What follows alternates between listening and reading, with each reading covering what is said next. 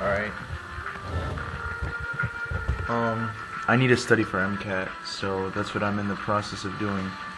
And I've looked online for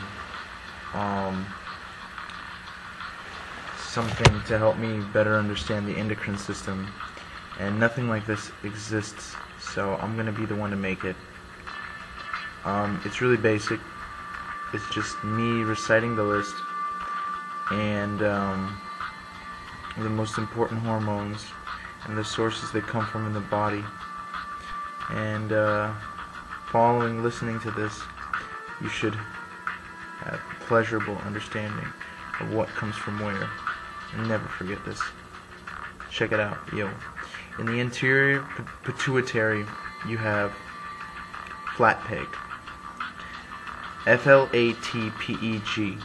You have follicle stimulating hormone, which stimulates follicle maturation and spermatogenesis. Then you have luteinizing hormone, which stimulates ovulation and testosterone synthesis. Next, you got adrenocorticotropic hormone, which stimulates adrenal cortex to make and secrete glucocorticoids. After that, you got thyroid stimulating hormone, which stimulates the thyroid to produce thyroid hormones. Then you have prolactin, which stimulates milk production and secretion. Then you have endorphins, which inhibit the perception of pain in the brain.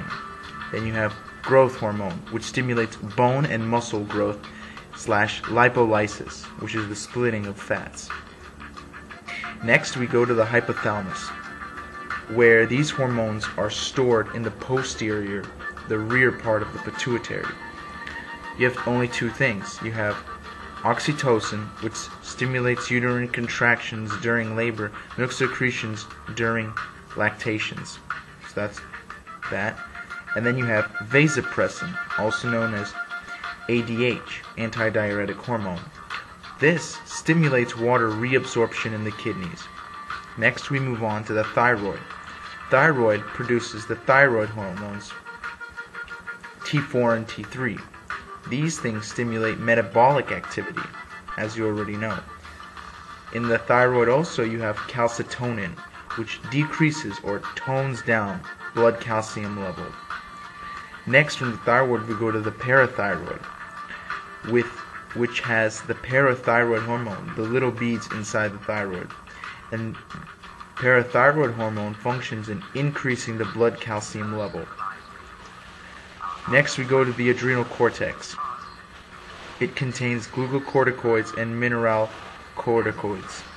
The glucocorticoids increase blood glucose level and decrease protein synthesis. Mineralocorticoids increase water absorption in the kidneys.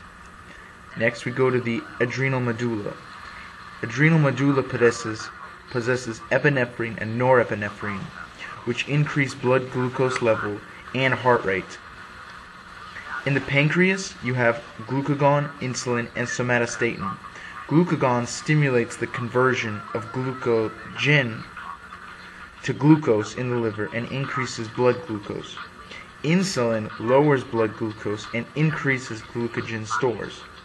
Somatostatin suppresses the secretion of both glucagon and insulin. In the testes, you have testosterone, which maintains the male secondary sexual characteristics. Then you go to the ovary and the placenta. This is where estrogen and progesterone are maintained. Estrogen maintains the female secondary sexual characteristics. Progesterone promotes growth and maintenance of the endometrium. Then you go to the pineal gland, which holds melatonin. Its use is unclear in humans.